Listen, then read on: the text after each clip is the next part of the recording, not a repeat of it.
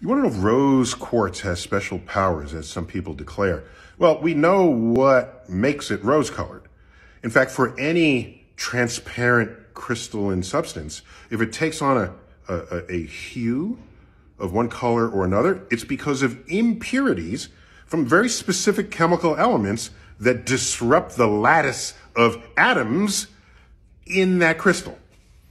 So it's not because it's magically better, it's because it's impure, all right? And so that's the physics and the chemistry of it. If you want to think it has magical properties, however,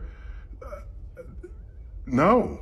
You can care about it because it's beautiful, because someone gave it to you, because it looks nice on your mantle. No one's going to stop you from doing that.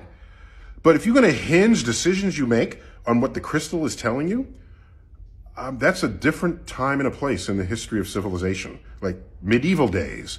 And that's not a time I want to go back to and live in.